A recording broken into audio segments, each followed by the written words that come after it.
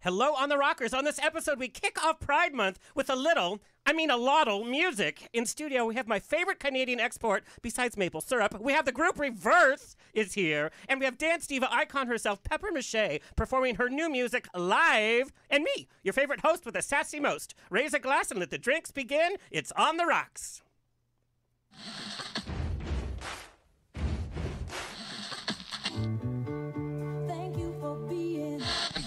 Life is a banquet, and most poor suckers are starving to death. I'd like to propose a toast. This is On the Rocks with Alexander, where I drink with your favorite celebrities as we talk about fashion, entertainment, pop culture, reality TV, and, well, that's about it. So pop a cork, lean back, and raise a glass to On the Rocks. Fasten your seatbelts. It's going to be a bumpy night. Well, happy Pride, everybody. Buttons and bows and pantyhose. On the Rocks podcast, the place where we're too glam to give a damn. Happy Pride, because we've definitely earned it this year. Like us on Twitter and Instagram at On the Rocks on Air, and on Facebook, On the Rocks Radio Show. Send me an email. Book me for a wedding, funeral, quinceañera, bris. I don't care. I will show up. Info at ontherocksradioshow.com. You can watch and or listen to our so close to 300 episodes at ontherocksradioshow.com or Apple TV, Roku, Amazon Fire TV, on the Outa.tv app, Facebook Watch, streaming with Pride on SVTV Network, and on Channel 31 on the East Coast. You lucky East Coast. I think we're on there like 4 times a week. They're watching the same show over and over again. It's like, the show's brought to you by FanDaddies.com, bringing you the sassiest and classiest clacking fans and hats for prides, EDM parties, sassy selfies, and even sci-fi nerds. Head to FanDaddies.com, support your small businesses. Word of warning, tonight's shenanigans are brought to you by the vodka tastings of NEFT Vodka. Pure taste, it's just damn good vodka. It can be drank neat or with any mixer, even Diet Mountain Dew, I learned. I was in a pinch. And they have their new Pride barrel, so we're very excited for NEFT Vodka. Did somebody just snort on my set? That was me. Lord, I thought y'all were dignified up in Canada. All right, so just a few words of Pride before we dive into our show. LA Pride. On the Rocks will be at LA Pride. I am your official MC. Who's performing, you ask? I don't know, just Christina Aguilera, Anita, MJ Rodriguez from Pose, Eureka, Bob the Drag Queen, and Rebecca Black. Ooh. Okay. Wow. No, she's dope. She's dope. Okay, Yeah. I'm going to take your word for it. I'm going to be like, welcome, Rebecca Black. And she'll probably be like, no, we love Rebecca Black. She's out and proud. I think she's moved on to Monday. Come on. But head to laprideinthepark.org for your tickets. It's just going to be a really, really fun day, and I couldn't be more proud to be part of it. Also for Pride, check out one of my most ambitious journalism interviews to date. Check out Metrosource Magazine, nationally on newsstands or at metrosource.com. Check out my in-depth interviews with every cast member and the creator of the new Queer as Folk series, We're Back to Babylon. And I got to watch the show way long time ago, and you've never seen Queer as Folk as inclusive and as colorful. Tony, do you have the picture of the cover? Show it, please. All that hard work. Oh, there it is. Yeah. So we did 7 interviews in 1 week. Come on, green hair. So we got, yes, there you go. We got the exclusive, so grab it on newsstands now. Very interesting articles, and I'm excited to see what people think of the new show. All right, let's get on to the show. Let me introduce our guest for today, helping us kick off Pride Month in style. Pepper Mashay, get ready to dive in the pool one more time. Hey! The iconic, legendary queen of the dance floor, Pepper Mashay, has another banger out just in time for Pride that will pack the dance floor to pre-pandemic levels. Dancin Lights Part 2, which is slated to fully drop in June. Yes. We'll have 11 remixes by some of the hottest DJs out there, including radio and extended remixes. Pepper Mashay is a 5-time top 10 Billboard charting artist who was influenced by the 70s music scene. Pepper changed her life's journey from journalist, by the way, to singer after getting on stage to perform her own songs and finding an instant connection with the audience. Starting out as a session singer in LA, she has sang for the likes of Tina Turner, Cher, Mick Jagger, Kebmo, Celine Dion, and I actually have a full list. You're not going to believe the full list. We're going to go over that in just a little bit. Yes. In the year 2000, Pepper transitioned from session singer to solo artist with her international chart single, Dive in the Pool. And I tell you, it's still sung at every other Pride. We did Palm Springs together. Yes, we did. Girl, when you sang that, didn't matter who. Gay, straight, everything in between, old, young. everybody was dancing in the pool. Come on. It's always been considered the unofficial single for Showtime series Queer as Folk, the U.S. version. So it's kind of perfect that we're both kind of in the Queer as Folk world now. She has celebrated success after success. She lives with her wife, Ellen, and she has something to say about being queer at an older age, supporting trans youth, and getting people out to vote, which, girl, nobody relax, because this vote, you're not ready for this vote that's going to be important. Please welcome back Pepper Mashay. Thank you, Alexander. It's always such an honor to have you. Also joining us, rIVerse, Toronto-based pop and R&B music group, heralded for their high concept art, pop, and inclusive messaging. As a diverse collective of BIPOC. BIPOC, is that how you say it up in Canada? Okay, because we do all the letters out here. It's good cardio. It's like blah, blah, blah, blah. Queer and body positive members. The group has independently released 2 hit albums, garnered nearly 1 million social media followers across the platforms. They released their single, which is my favorite single, and I sing it all around the house. I sing it on dates, and I sing it when I'm bored. I sing it just all the time. Baby Boo, which we're actually going to take a little look at, off their critically acclaimed album, Poison Ivy, which has been praised for its innovative genre-bending aesthetic and deeply personal lyrical content, which tackles themes ranging from self-love to systemic racism. Recently, the group received international attention when the group's founder, Justice, came out as HIV positive in solidarity with National Black HIV and AIDS Awareness Day. The group's been profiled by ET Canada, Ear Milk, The Advocate, and more. I did a little interview with them, too. For Metro Source Magazine. Please welcome rIVerse, Justice, Monroe, Khadija, and Zach. But Zach won't let you tag him on Instagram, so I'm not sure. I'm just going to talk to him. It says cannot tag. Oh, no. Oh, my God. It's like, that's not what your grinder said. She doesn't have grind. Come on. Somebody's impersonating you then. I was like, Okay, rIVerse, I just have to know, for our audience, you know, you're in Canada, you guys have toured everywhere, but you are in LA, not just for a quick visit, you're here for like a month. I have to know, what do you think of LA now that you've been here for a bit? Honestly, I understand why this is the mecca of entertainment. I understand why this is the place rIVerse needs to be. It's fantastic here. The people have been great. The sun is amazing. We thrive in it. It just feels amazing to feel like we're in the right place with the right people doing kind of the right things and on our path forward. I'm still recovering from your little introduction piece. I'm like a little teary-eyed. You're like, who are they? Yeah, I love them. So just generally being here and having experiences like this and meeting Pepper and just my mind is blown. I will have you know about LA, though. You know, people think of it as like the land of dreams, and you see the reality of LA. You see the poverty that's going on. You see the homelessness.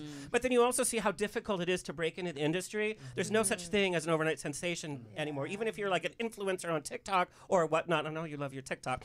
But it does, you come to LA and you have to hustle. You have to work. You have to make the connections. Totally. It's nonstop. And sometimes it doesn't happen for years. And that is the reality of LA. So people come here with like big dreams. It's like, oh God, I gotta work. Yeah, bitch, you gotta work. You know, I've gone on a few dates since I've been here, like 3. Come on. Today. And the first, the gentleman was like, oh, I'm a videographer. I'm like, okay, really, that's really cool. And then the second was, I'm a videographer. I'm like, oh, okay, that's really strange. And then the third is, I'm a videographer. And I'm like, okay, I see a pattern here. I see a pattern here. And I work for OnlyFans.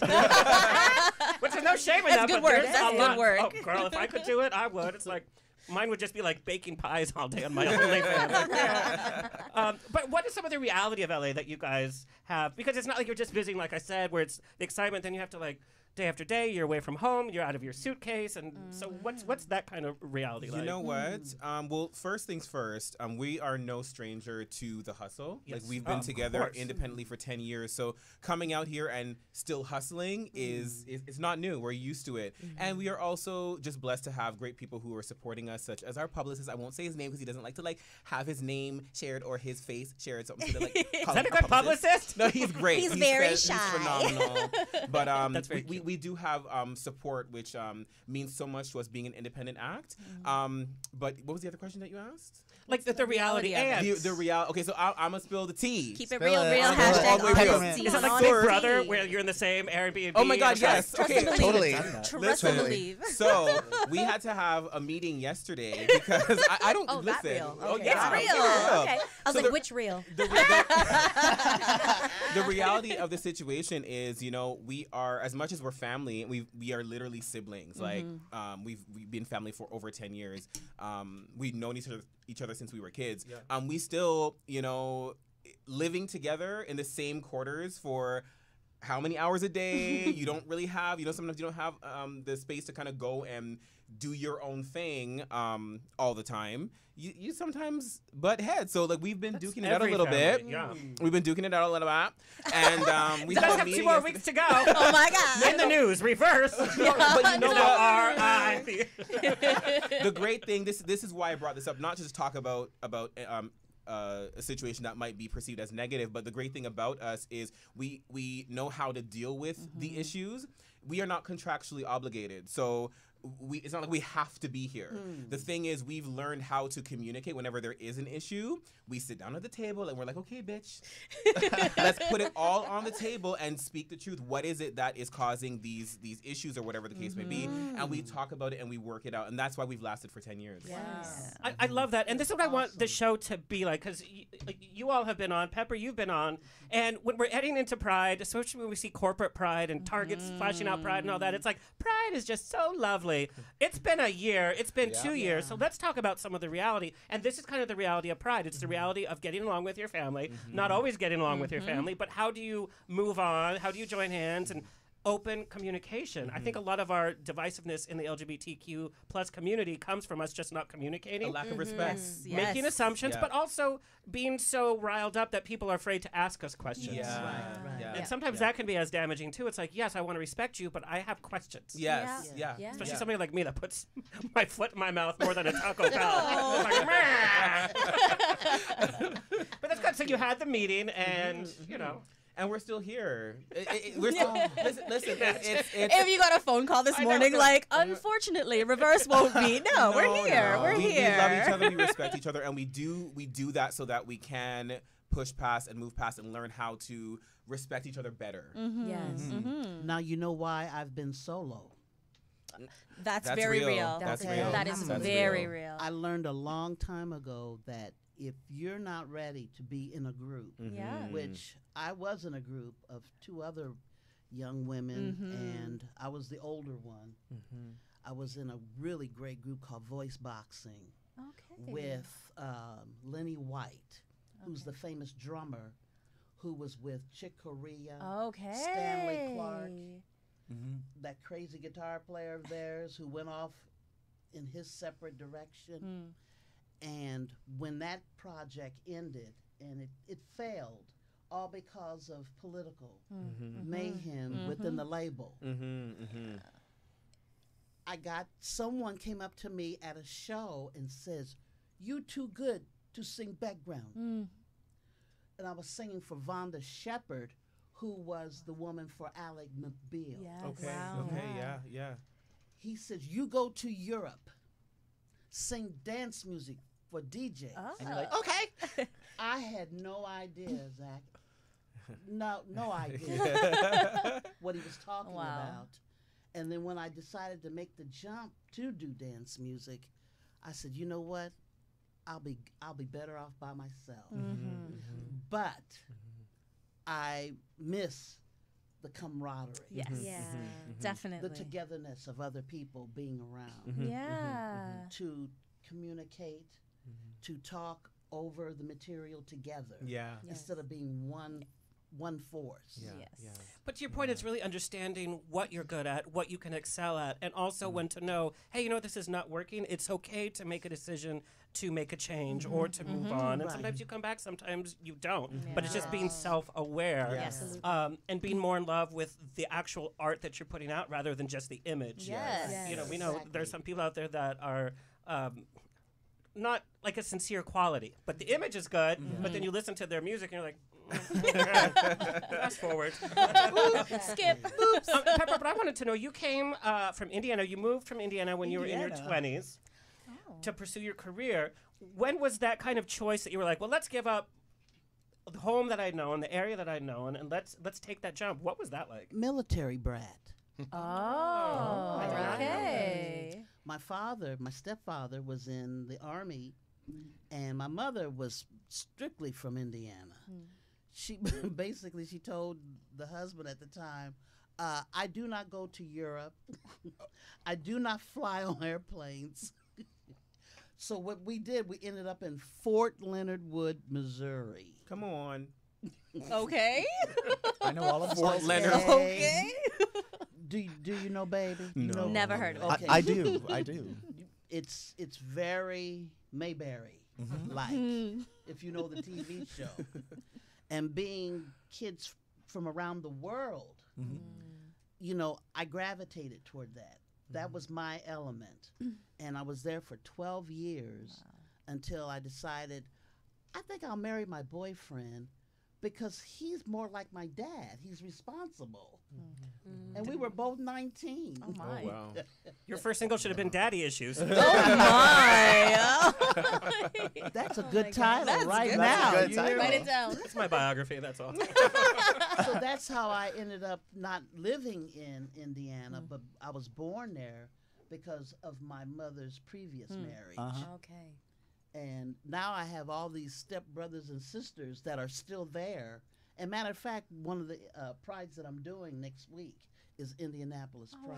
Awesome. So I'll get to see family. See family. Yes. That's so gonna be nice. so great. We have so much shared. So I used to travel to Indianapolis all the time to visit my dad growing up, and all of my half brothers and half sisters. I would see them, you know, when I would visit in the summer times. Yeah.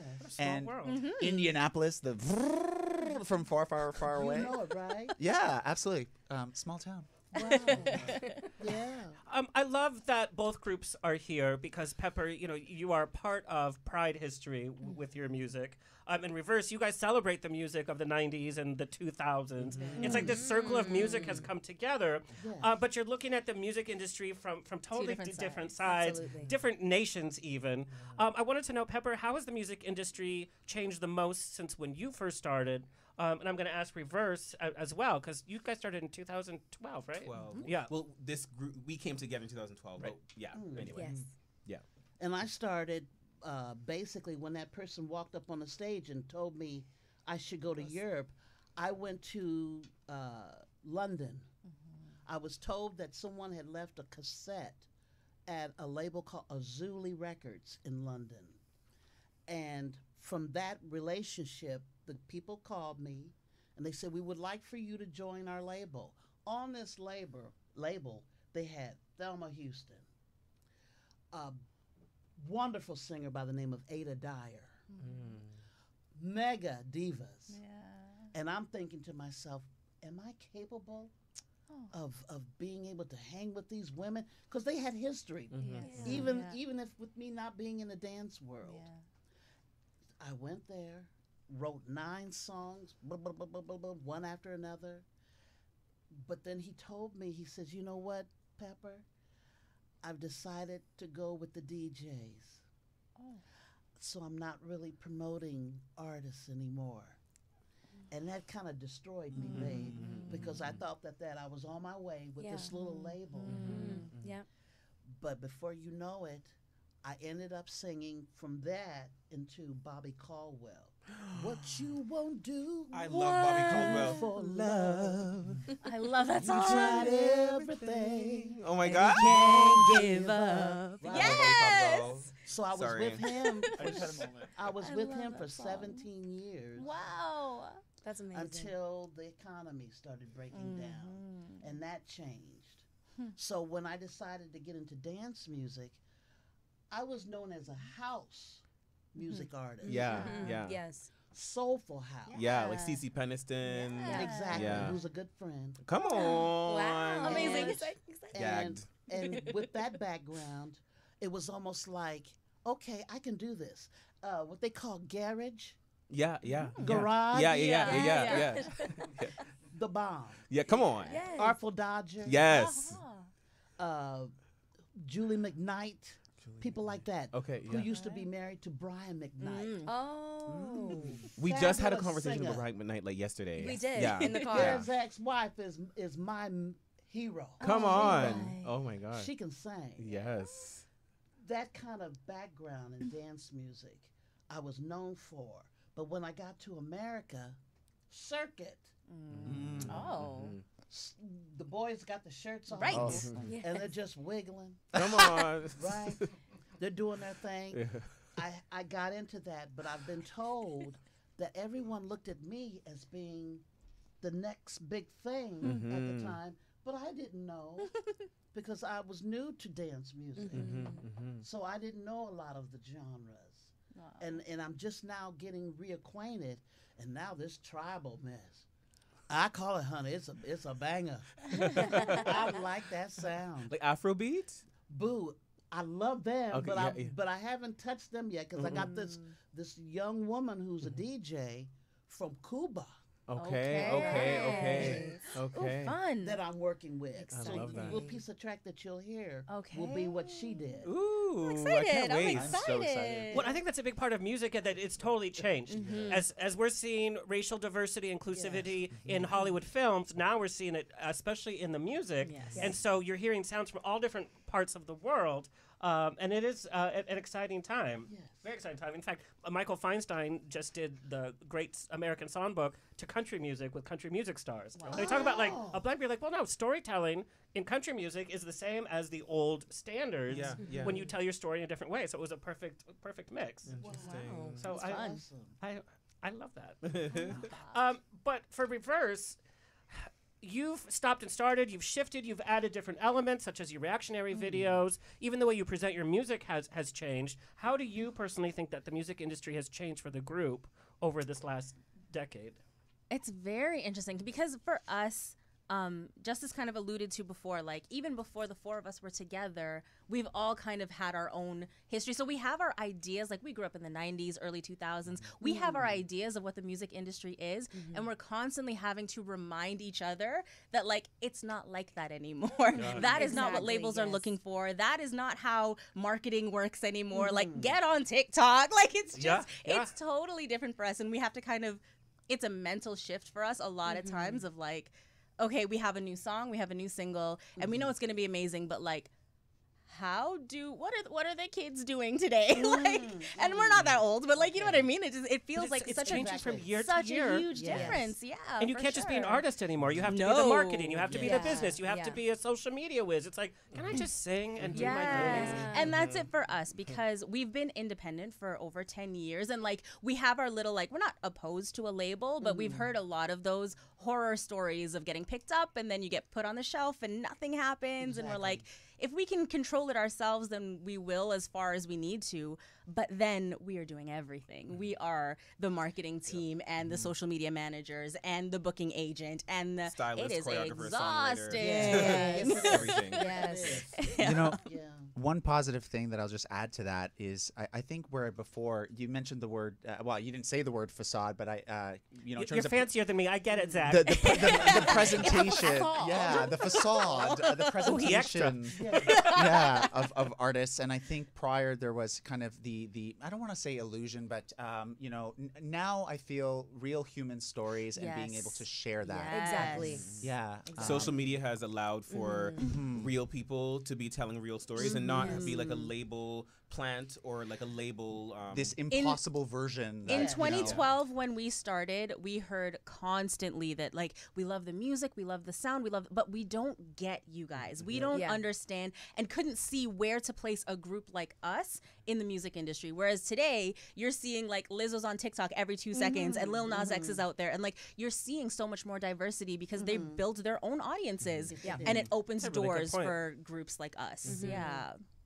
And being part of a record label does not equal success. In fact, we know that musicians don't make music by putting out albums anymore. Not at all. People don't even listen to full albums. You know, it's like, oh, there's so much great music that's going unlistened to. It's part of a collection. It's people are just listening to the singles because that's all they, they can just stream that. It's so easy. You know, when you would get like Madonna's new CD and you would just listen to every song over and over and over, even the B-side, you'd be like, oh, you would get the theme of the full album. Now it's like, we got to impress you in 30 seconds or less, which is so challenging. Because you can't. Oh, Lord. Okay, tell us how you really feel. Okay. Because exhausting. So in honor of Pride, I wanted to know if we could share our coming out stories, whether you're part of the queer community or an ally or what have you. What's your own coming out story? And it doesn't have to be your sexuality. And Pepper, I want to know first with you. You've been entrenched in the gay culture. It was a few years ago I learned that you had a wife, Ellen. I was like, wait, what? She's one of us? I had no clue. So I wanted to know when you kind of first felt that part of your life and what your kind of coming out story was. It was really pretty important to me at the time because it was at the downturn of the industry. No shows. People weren't flying. 9/11 happened. Everything was just coming apart. And there was a lot of transition in my life. I had already came from a marriage of 27 years to being on my own for the first time in 12 years, doing this whole musical journey. And I looked in the mirror, and I keep telling my wife this all the time. I said, I looked in the mirror and I said, God, please send me someone who would accept me for me. And I ended up doing an AIDS benefit with an organization here in Los Angeles called Life Group. Was it their Saddle Up? Saddle Up. Oh. And because they give you a horse, and being a kid from the Midwest, I was used to that riding. They would always give me a horse as long as I was the entertainment. And they would have an auction and a barbecue. And lo and behold, I end up on this trail, and I'm watching this woman up on a mound from the from the trail. She's wrestling with not one horse, but two. Oh, my. Oh, my. Her horses. And she will tell you that she had to take both of them because the other one would destroy the stable if either one was separate. And I said, wow, that's really strange. So I'm the last horse in the trail. And, go forward. I'm getting ready for my show. Nothing to it. No big deal. I'm doing my thing, singing, dive in the pool, and one little ditty after another. And then I come off the stage, and this woman is just smiling at me. That's so sweet. And she had chaps on. Yes, chaps. That's yes, me too.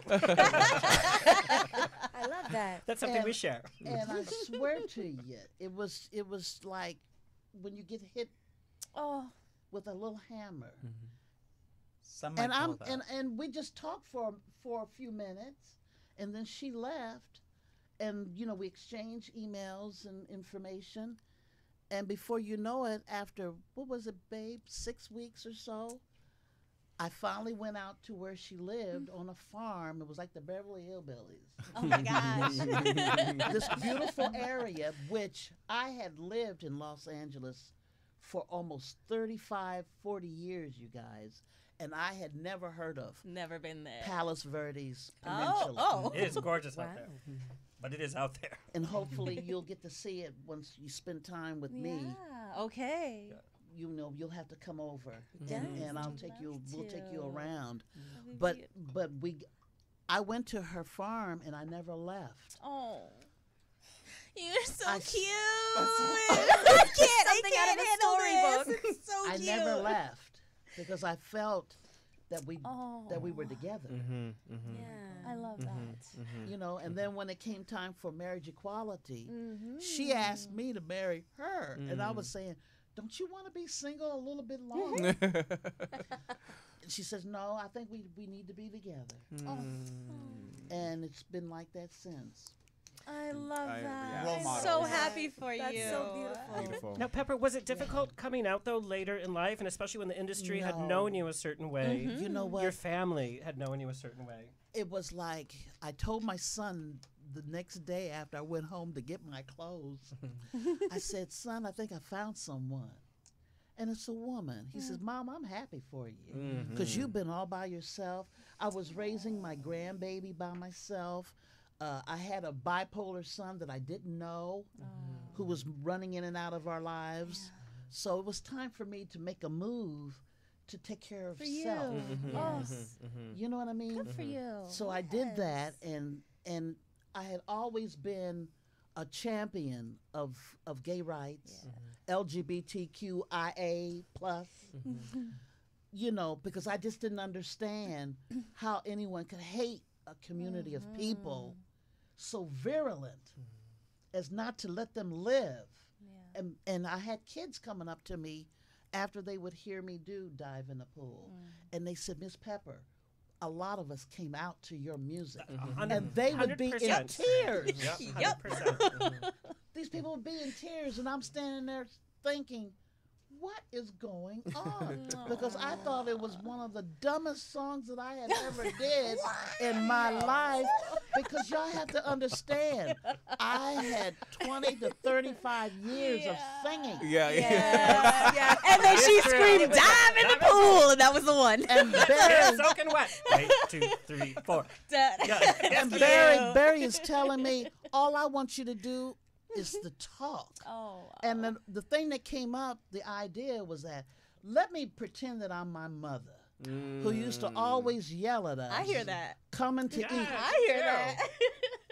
She'd go out in the backyard of the base where we were living in Texas, and she'd scream out our names. Jean Marie, it's time to dinner. It's so cute. I love that. Just yelling. And that's how I came up with it. And then I went back to work. And the next 6 months that I find out, Icon. Yes. the DJ living pool. legend. Iconic. The DJ pool is blowing up at the Winter Music Conference Absolutely. in Florida. They're saying, baby, I think you got a hit. Yeah. And this was before email. I love that. Amazing. Right, Tony? I Just love that. crazy. What a Tony good would know story. before so much. What a Story. good story. That's So so good. lovely. But it is, you are, like, you're challenging the crowd. It's like, come out, wherever you are, come party. This is your life. You take control of that. Yeah. It's not just about diving into an actual No. pool. And I have seen you perform that song in little venues for, like Saddle Up LA, and I've seen you sing it for thousands of people. Here's the thing is, like, all you have to do is hear, you could go, like, fast forward to 5:06, and you know exactly, let's get soaking wet. Yeah. She's like, she's able to just dive in and out. Like, I love and it. literally, I've seen you perform it everywhere. She's like, okay, that's good. Believe what I'm telling you guys. You talking about a fluke. That's It how was it a happens major- sometimes. That's it was how a major happens. fluke. It was the number 2 song under music for that whole year. Wow. I love And- that. And I didn't write it. I wish I did, Barry. Where's my sheet music? And it's like a post-it with your lyrics. Here you are. That's so cute. You are Miss Pepper. Post it.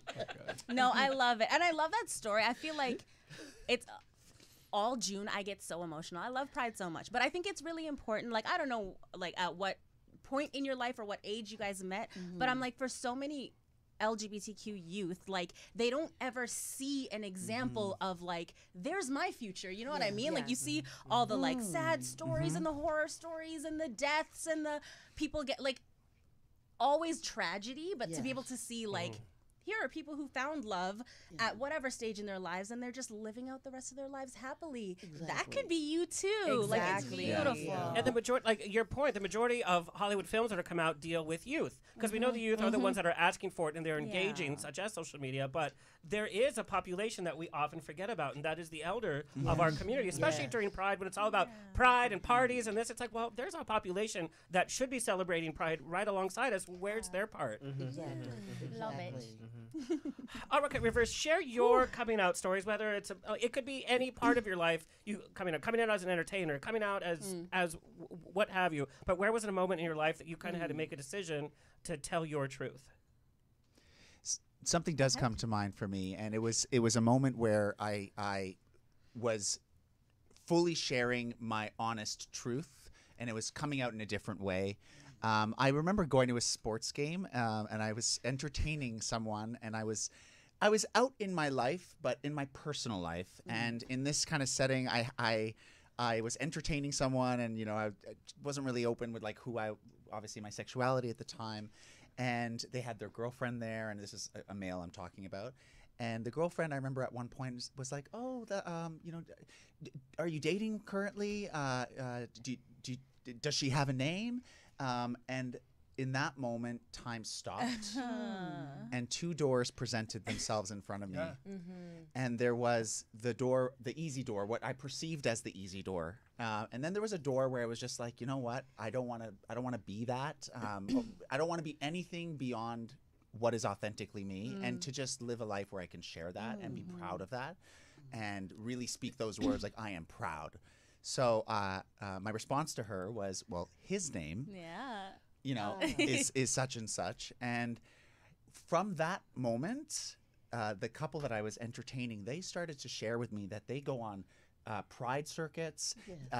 This gentleman was a doctor, and he would like put on like colorful thongs, and they would have a colorful umbrella. And I do not think I would have learned that information if I didn't share my truth. That was their coming out. And so here we were, kind of both wearing our shells, and like kind of like nervous to share our inner guts. And from one person sharing their truth, it just was this beautiful moment where it was like someone else got to as well. And that was a kind of like in a way a coming out for me too, because from that point forward it was a turning point for me, where I just wanted to just live along as straight as possible along that line of truth. And that's really what a lot of what pride is for me today. What for the audience that's listening that may be thinking of coming out, it doesn't have to be some big coming out statement on social media. It can be in a small way, one person and another person, but like you said, it's kind of that rush. It's like, this is for me, and it's like the key that opens up that one door that you choose. That's really, I think, like your question, I always say, and it's really funny to me that like I never came out. There was never any one moment where I was like, here it is, I'm coming out. But whenever people ask like, when did you come out, I'm like, literally every day. Every time I meet a new person, the assumption is always, you're straight, you're this, whatever. And like every time you introduce somebody into your life, you have to share this news over and over again. And I'm like, that's kind of what it feels like for me. And I'm like, it was really, there was a time we did a tour in British Columbia, which is where I grew up, and my parents were there.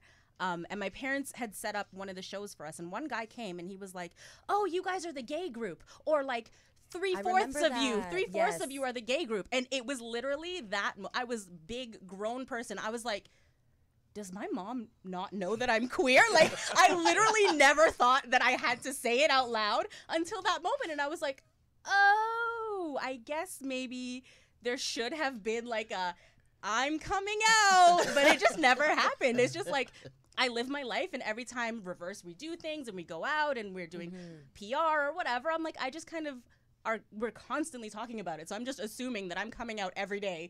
Here I am, still queer. Like, but it's funny because people do make that assumption about you, even on social media. That's it's very true. It's very interesting. Well, Justice, you kind of came out twice, so to speak. Publicly. Well, I mean, I came out gay. I mean, obviously, when I was 14. There's no assumption with this one. Especially in LA, you're like, European or gay? I don't know. Well, you know what? Now, yes. When she met me, you would never know. Oh my gosh. You would never know. I only started to tap into my divine feminine energy like 2 years ago. Like the Baby Boom music video. Yes. That was it. Because before that, I was like hyper masculine, like army cadet, like trust. But that video, for me, it was a statement. It was a moment where I was like, okay, I remember growing up, because I came out when I was 14. That's and really young. My whole family turned their backs on me. Everybody except my mom. And so anyway, I'm not gonna get into all that. But in the Baby Boop music video, I remember being told that boys wear blue, they don't wear pink. You can't play with dolls. No, you can't take dance lessons. My sister will take dance, but I have to play sports. So in that video, I was like, I'm gonna wear a tutu. I'm gonna wear a tutu. It's gonna be pink. I'm gonna have makeup on. I'm gonna do all the things that I was told boys can't do. And I'm gonna dance, and I'm gonna flick my hair, and I'm gonna. It was a statement for me. Yeah. So gorgeous. Thank you. Oh, That was it. Come on, Tutu. But if you see the shirt that's being covered, it's a Biggie Smalls. It's a Notorious B.I.G. So I still have to show you I'm still hood. Yeah. I'm still hood. Don't get it twisted. But this hood dude is still gonna rock all that pink and that skirt and that makeup and be authentically who he is. awesome. And what I'm so proud of with that video is that we remember we have this wonderful fan base called the Ivy League. If any of you are watching, Shout out hi. Ivy League. Yes, Ivy League. They're so supportive of us, and we had a lot of them who are very, very young. Remember we did this. What was it, like a Zoom? Yeah, we did chat like a virtual meet and greet because it was COVID. Yeah. So we did a virtual meet and greet on Zoom. with our street team, and there was one particular young man who. What did he say to me again? He said that he had never seen anybody that looked like him doing what I was doing in that video. And it like changed his life. And he at the time, what it sounded like is he wasn't entirely sure kind of how he identified, like in terms of whether he was queer or not. It sounded like it was more like I grabbed that it was like a straight young black male.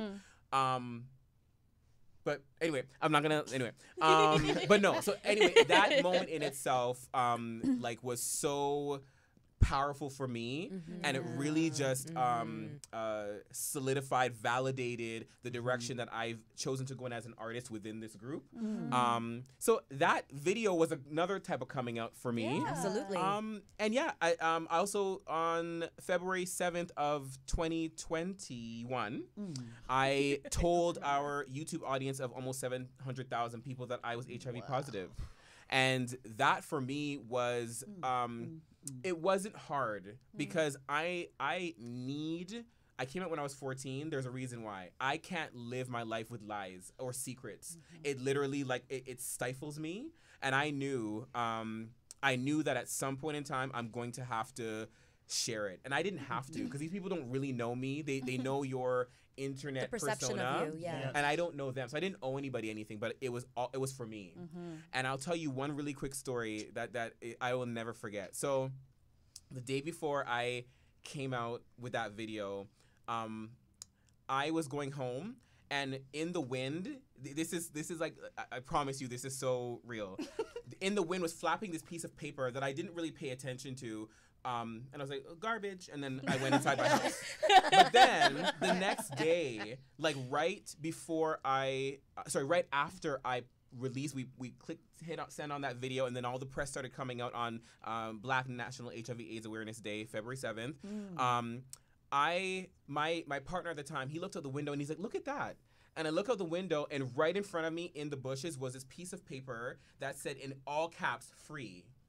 Wow. That was the same piece of paper that was flapping around the day before. And I saw it because it had this like red double line on the paper, and I could see that it was the same piece of paper. And I literally was like, oh my God, like, like, it's like the universe was like, now you're free. Yes. And I started crying. It was like I will never forget that moment. Yeah. Thank you for sharing that. Yeah. So beautiful. Come on. Beautiful. Well, you know, and kind of also sharing that feminine and masculine energy.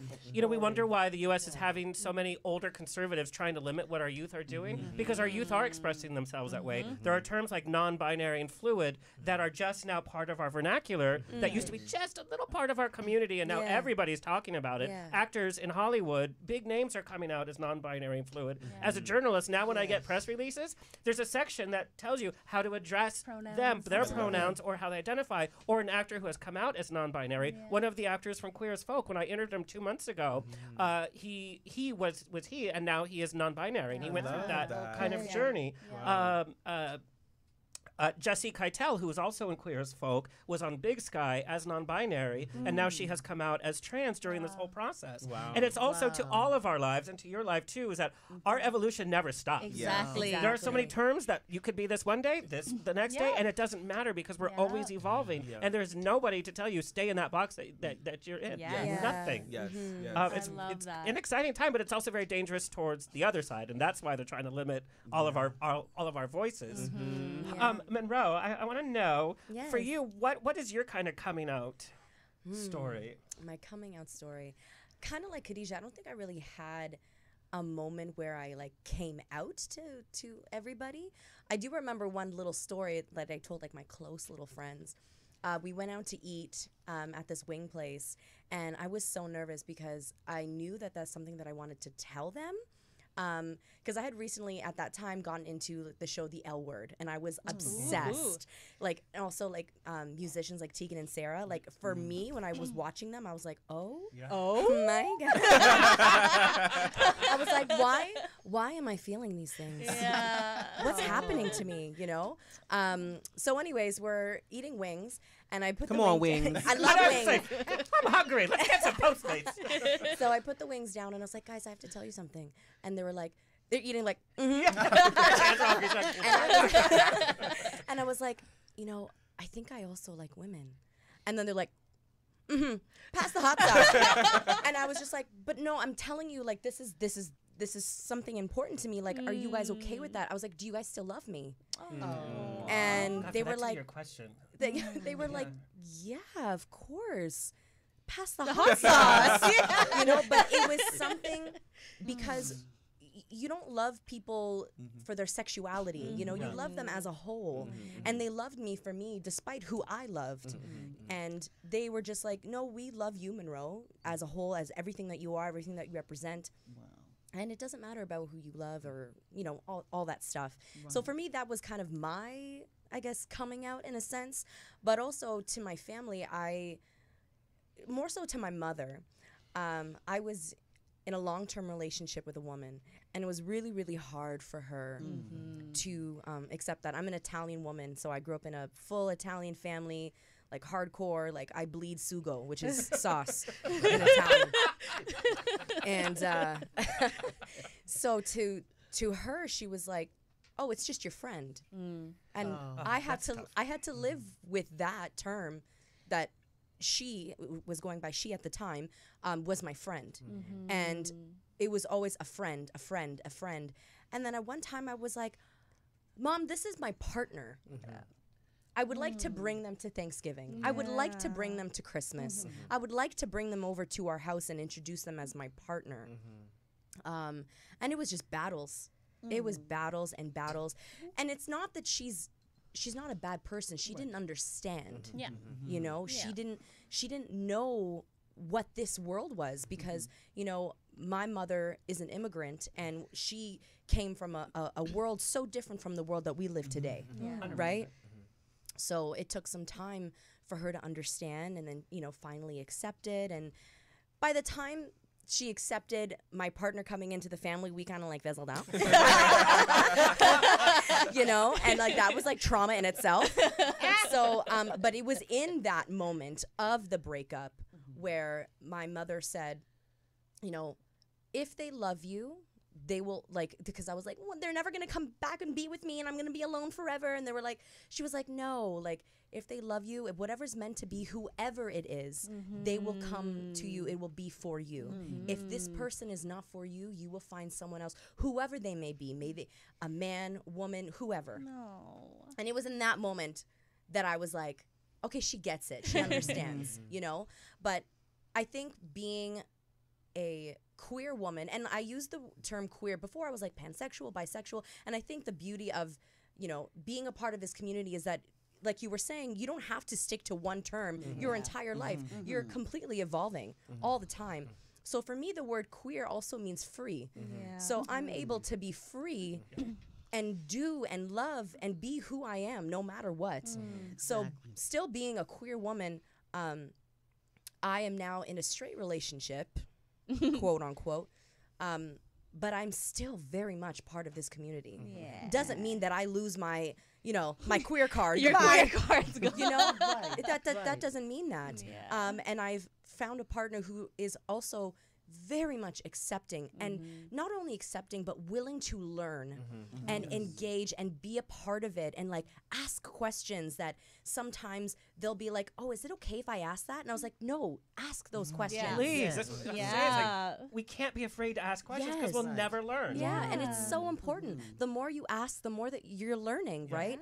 And just the fact that they are so open themselves to be willing to be a part of any situation, like, oh, I'm going to go to, you know, this gay event, or I'm going to go to Pride. And I'm like, absolutely, let's go. We're ready. Like, I'm going to put my shirt on too, you know, like so supportive. And it's just as people, you know, when you find your people that are supportive of you and who you are, who you love, who you represent, you can be and do whatever you want in life. Yeah, come on, girl. And I do love that we've taken queer back as a positive for our community. Yes. Because to your point, it's like, it's the most fluid term out there. It can mean whatever you want Exactly. it to mean. Period. It means Exactly. everything, and not limiting it. It's like Buddhism for our community. It's like, just, you know, be at peace. Yes. Like queer. Oh, I Yes. love that word now. Yes. And before, it used to be so scared when you would hear it. You would like flinch because, God, it was such a bad word. Yeah. But we have taken it back. We've made it look good. Absolutely. That's right. All right, who's ready for a little music? Come on. Yes, we love music. Pepper Mashay, Dancin Lights, Part 2. What's it all about? And what inspired you to be like, okay, now's the time to release this? Baby, it started out being a lyric that was given to DJs to put music to. And like I was telling Zach, this particular person who won the contest about 15 years ago, he didn't give me his information. He didn't give me his name. I love that for him. Oh, no. If you're watching. Me, I know. And I'm going to tell him, you know, if you put it out, you know, I'm coming after you because it'll be part 1. And then it'll be up to you to get the remixers. All right. Because for the second version, I met this wonderful DJ remixer woman from Cuba who happens to be a drummer. And I told her, I said, wouldn't it be great if we could put a reggaeton Come on, reggaeton. version of the track? And our version of reggaeton, we were told by promoters, it's not reggaeton, it's garacha. Okay. Which is the faster version, Yeah. which is like if you have Skrillex meeting J Balvin. Okay. Love it. Interesting. And Bad Bunny, from what I understand. I love Whoever- Bad Bunny. I Bad don't Bunny, know yeah. who Bad Bunny is, so you have to teach me who Bad Bunny is. Bad Bunny. Bad Bunny. You guys are so cute. So take you home. But this is the version. This is what they're putting out is the faster version. Cool.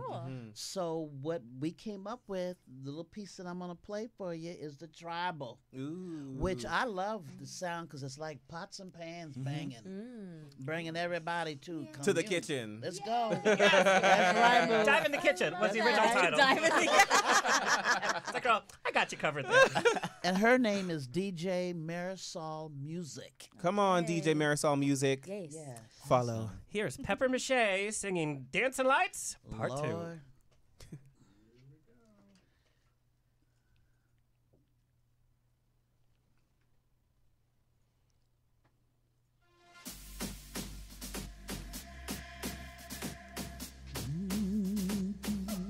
Yeah. Well.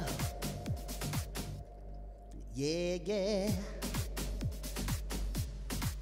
Uh-huh.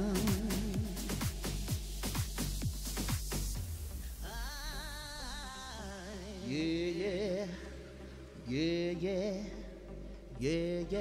Every time he takes me in his arms and thrills me with his charms, I lose my senses.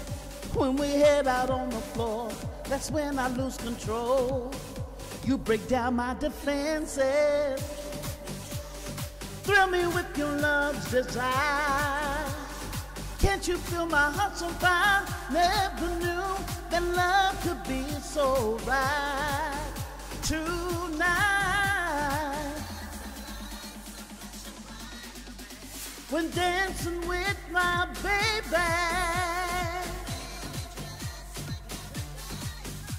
When dancing with my baby.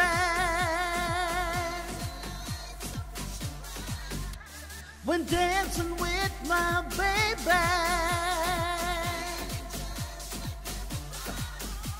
When dancing with my baby. Baby. Baby, yeah. Baby. Move to the left, move to the right. Keep bumping, jumping, keep jumping, bumping. Move to the left, move to the right. Keep bumping, jumping, keep jumping, bumping. Yeah, yeah. Come on!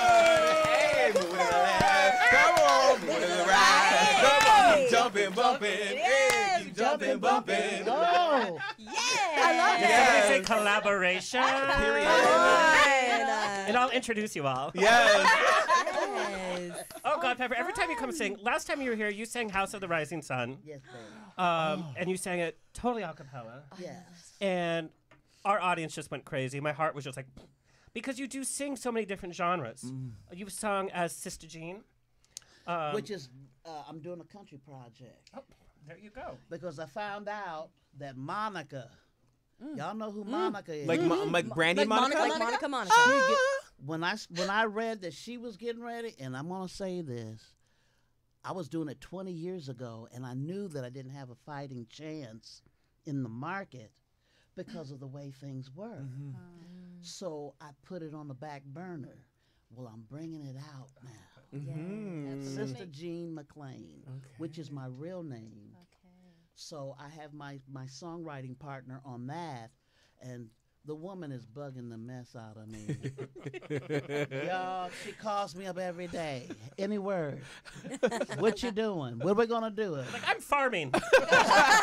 Fighting with horses. I'm wrestling horses. I can't leave them by themselves. My friend is, her name is Lori Kasdan.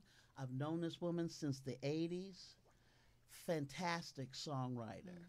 But when she started working with me on the acoustic guitar, you have to kind of pull back on the songs a little bit, the lyrics, and I call them speed bumps. If you're not hitting that groove with the rhythm, so that's how we worked, and we came up with 20 songs that been sitting on the shelf since the early 90s. Oh, wow. Yeah. Pepper, here's just a list of some of the big names that you've done session work with. Peter Frampton, Lenny Kravitz, Cher, Neil Diamond, Gladys Knight, Celine Dion, Olivia Newton-John, Tina Turner, Mick Jagger, Ray Charles, Julio Iglesias, Bob Dylan, Aaron Neville, even Hugh Laurie, and you toured around the world with him, by the way. Wow. What have you learned the most from watching these kind of legends and then becoming one yourself? And is there a session that really sticks out in your memory that's like, wow, that's an icon? When I did Tina Turner in the early 90s, I was called in, and this was through Robbie Neville, if anybody knows who he is. Any relation to Aaron? No. C'est la vie. Okay. C'est la vie, c'est la vie. Okay. That's High School Musical. Oh, what? Wait a minute. We're not there yet. We're not there yet. Everybody calm down. Shift it back. Okay. All three of them. What else? He did all three of them. That is a very small world. Your mind's going to be blown. He put me on Tina's record. Okay. He put me on Mick Jagger doing the duet with him on Think, which is a James Brown. Is That's Robbie. Hey. Right? For some reason, he took a liking to me for some reason. Even Helen Keller. Give yourself some credit, please. I had this voice where I love to sing lower, like Michael McDonald or Peter Gabriel. Those inflections that we sometimes do when we want to sing like someone. Dave Matthews is the same way. Oh, yeah. And he says, you need to use that voice So what he started doing, he started moving me around on these sessions, and he put me on Tina's What's Love Got to Do with It movie. Oh my gosh. I got to bring in 2 other baddest singers ever in the city. Jackie Goucher, who's a famous singer here in the LA area, and Lynn Davis, who worked hard for a lot of people as far as singing falsetto. Okay. Yeah, and we did the backgrounds for the movie while Tina would go and work with Michael Peters with the dancers. Oh my goodness. So she was basically doing 2 jobs, coming to take care of us with the live band, and then would go out to Walt Disney Studios. Wow. And for him, I never said thank you to him. Because by the time that you know, when a singer like me, I was just all over the place singing for everybody. But when she hit me in my diaphragm and she said, I want to hear you sing from there. Wow. This woman comes in, look like Chanel, like a walking model, gorgeous at the time when I saw her. I couldn't believe it. And she said, I want to hear you sing it from there. And it was like, it was an epiphany to me. Wow.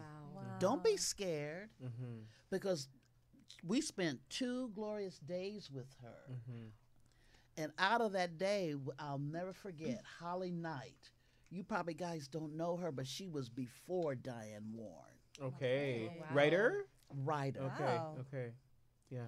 I wanna kiss you all over again. She wrote that with her partner. Okay.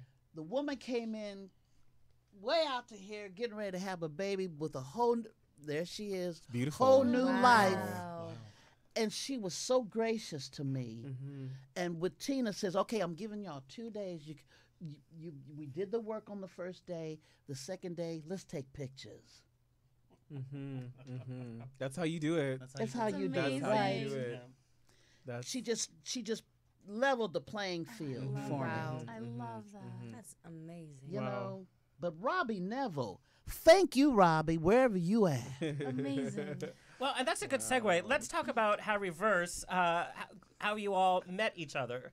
So we met in 2008, auditioning for Toronto did a stage production of High School Musical 2. Yes. Right? Is that not crazy? And we all got cast as leads in the play. What? Yeah, and we did 2 different runs of the show, and I was putting music groups together since I was 14. I wrote my first song when I was 8, so I always knew that I wanted to be in a group and have a certain kind of group, a different kind of group. And so after many different versions of this group and that group, once I met everybody here doing High School Musical, I kind of handpicked everybody, and here we are today, 10 years later. I'm a handpicked fruit. Yeah. We all are. Thank you. And that was kind of your first exposure to like choreography, right? Absolutely. I mean, I used to think I could dance in my head, but it was not until joining this group and the I guess consistency of rehearsal and performance and just doing what we do for so long that you know, and under the training really of fantastic choreographers, most of which for the bulk of time was Justice himself and Khadija as my trainer, like you know, so I have rIVerse to thank for even bringing just dance period in my life. Incredible. But yes, definitely kind of a first in High School Musical. Yeah. It was all firsts of many. Well, at Disney, you kind of self-taught yourself singing through Disney songs. Well, absolutely. I mean, as every good gay boy does. As everyone, like, of course. I always pick the sad songs though, like "Feed the Birds." It's like, I love that like song. sing something fun. It's like, "Brah." But it's so pretty. Hunchback of Notre Dame. I was all over that. Oh my Pick God. the darkest music. To me, it was all the Disney songs. It was also my mom's divorcee angst, and so like lots of Alanis Morissette kind of threw her tears in the car, and ABBA, and those were you know just love that. yeah. But that's kind of where I picked it up, I guess. Zach, I want to talk to you about something that is not very much talked about during Pride, because we're all focused on the celebration and the Pride events, the pool parties, the EDM parties. And I want to talk about something that you share on social media and you talk very openly about, and that's your journey with sobriety. And so I got a few questions from our listeners and from your fans too. There's, just like the elderly, we should be more a part of Pride. We should make more of an effort to include our sober brothers and sisters and non-binary, because I can't imagine how triggering Pride must be. That the fact that it is so party focused, that if you're not part of the party, then you're not part of Pride. And obviously that's not true. So I don't know if you could share a little bit about your sober journey and how you kind of get through Pride with some of these triggers. That's a very, very, very loaded question with a deep history in terms of what brought me to essentially the depths of what, you know, the crumbling of my life to get sober. I've been sober now from all mind-altering substances essentially about 5 years. Wow, congratulations. Awesome. I'm pretty proud. I'm going to clap at myself. It's amazing. That is very amazing. Thanks. I seriously, I am so eternally grateful to just been given the gift of sobriety. I am a grateful alcoholic. I thought at first it was a punishment. I was like, well, the fun is over. I can't do the things that I thought, you know, I would need to do to have fun, whether Pride or otherwise, you know. But the reality is that I was, you know, a daytime drinker. I was, it was impacting everything that I did. I was losing my relationships, and it was the kind of the final thing which made me feel so deeply alone was when the person who I thought would always be there for me, my mother, when she said, "That's it, I'm done," and turned away and said, "I'm not going to be here for you anymore." And that was, and you remember at the time I had a spray painted wall that said freedom on it. That I would stare at every day and just think about how shackled I was by this, you know, this obsession and disease and daily weight of that, which would have eventually killed me very, you know, shortly thereafter. The first few Prides in my sobriety, I mean, fast forward a little bit and finding my, you know, my 12-step program that I'm a member of, and you know, all of the things. I mean, there was a lot of process to get there. Obviously, with the support system of my family here, the Prides were incredibly triggering. But you know what? It wasn't. At first, it was kind of I could not participate. I just simply I had so much anxiety just walking from. You know, in our Toronto Pride in Canada, my hometown, there's a Church Street, which is actually, by the way, where they filmed a lot of Queer as Folk. Queer as Folk, yeah. And so just walking from point A to point B filled me with anxiety. And then there were all the circuit parties, and then there were all of this, and I just simply said, I just can't. And in fact, I wrote it off for the rest of my life that I would never be able to do those things. A lot of people do that, and it's so hurtful because it's your pride too. You know, and I don't recommend this for everybody. You know, if anyone's struggling out there, everyone has their own journey, and I can only speak from the experience that is my own. Once I finally, you know, found a degree of honesty with who I was, and I guess a freedom from that, a reprieve from that mental obsession of, I'm here, what does that mean? Oh my God, everyone's drinking. I don't have a drink in my hand. What is that? It's uncomfortable. Fast forward a few years where I'm just a lot more confident in those areas of my life. I'm able to partake in the things. I'm able to go dancing. Dancing sober is one of the most spiritual experiences you can, I mean, I've ever experienced, because I hadn't experienced it until that point.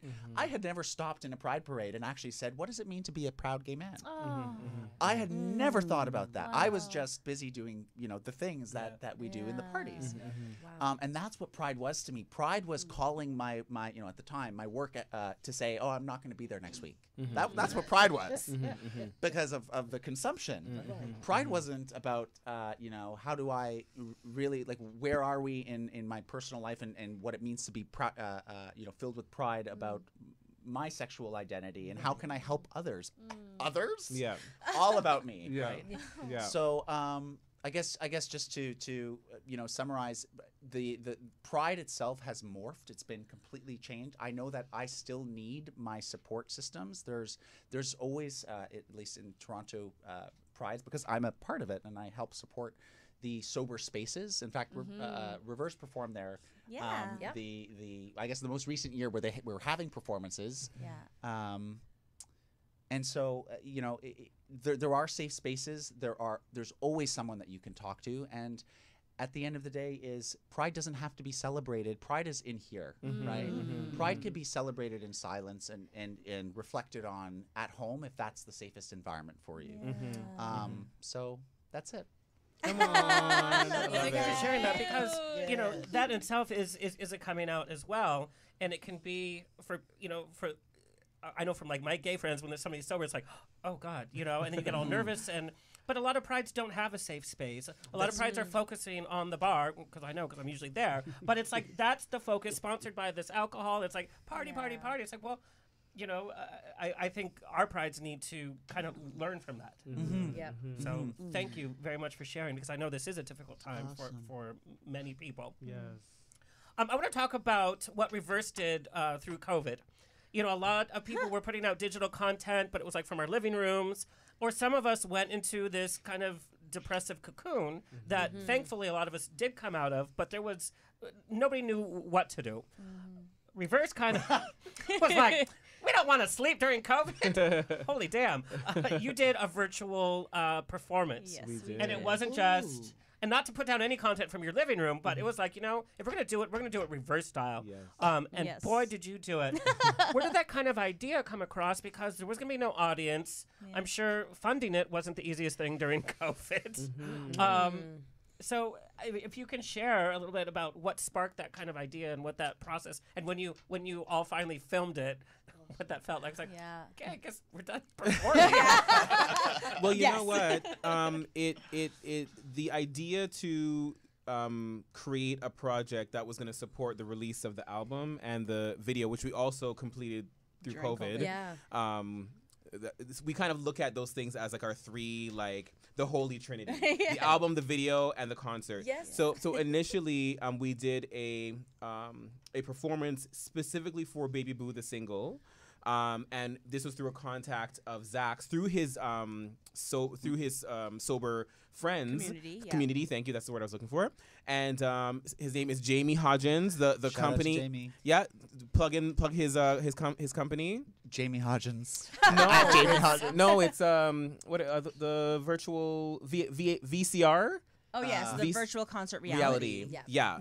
Who he was like, hey, that's a great resource. COVID, absolutely. Yeah. He was like, hey, there's a pandemic happening. He does a lot of productions himself, and he was like, what do I do now? And he created this incredible space to then do these virtual shows and virtual concerts that are phenomenal. Fantastic. He's so fantastic. Yeah. Yes. So we did, we sang a little acapella of "Oh Canada" just to kind of like let y'all know where we from.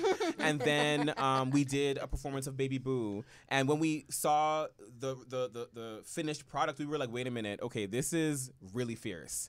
We need to create a full experience of the album in this same space. So then we just got to work. We literally went to the drawing board and said, okay, choreographer, dancers, producer, photographer, behind the scenes. We just listed out exactly what we needed, and then we just got to work. A lot of it was it was a challenge to bring together because, again, it is just the four of us. But once we had our team members on board, our amazing choreographer Leon Blackwood, shout out Leon Blackwood, Leah Rifkin, who did our behind the scenes and editing of the full concert, Ryan McDonald, who did our sound, our amazing dancers. Oh my God, come on, Martin, Miambi, Armando, Amia, and Lorenz, amazing, the best dancers in the mother effing world. Beach. Okay, so we all came together and really put the vision on paper. We looked at what that was and just created what I personally believe, and I know everybody here in terms of the group, was a masterpiece. It was. And we're super proud of it. Yeah. We're going to take a little peek. Oh my God. I'm so excited. I did not expect that. Neither did I. Baby Boo. Ooh, yeah, this is the, oh, that's when I went by Diz. Come on, Diz.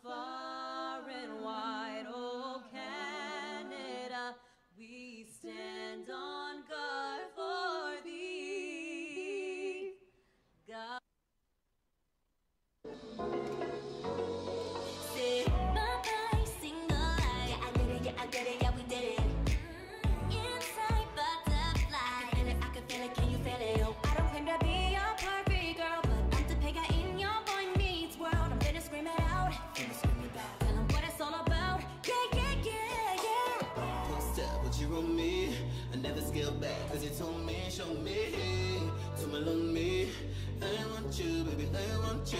A two-step like the OGs. Loving overnight till the daylight breaks free. Double up with the movie songs I write because you, baby. My baby, my baby, my boo.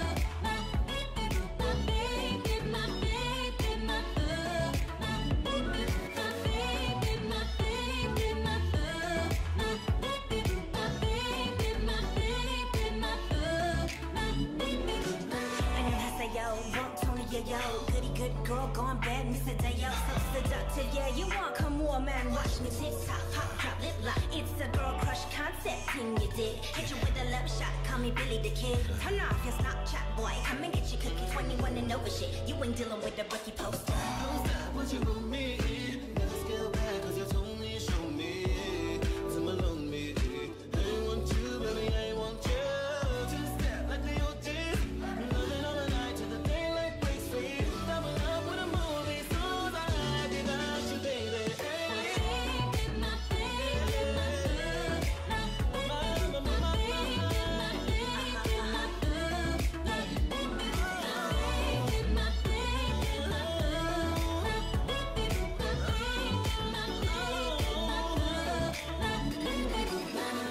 baby, don't be mistaken. It's not just about all of the love that we're making, like the sunrise and diving away. Trust in every game, and my darling, you are the reason I say. My baby, my baby, my boo. My baby, my baby, my baby, my boo. My baby, my baby, my baby, my boo. My baby, my baby, my baby, my boo. My baby, my baby, don't be mistaken. It's not just about all of the love that we're making. Sunrise and diving away. Trust in love and game, my boo, my baby, my.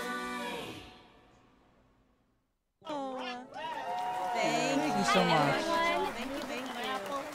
You can. Music platforms. Tell 'em.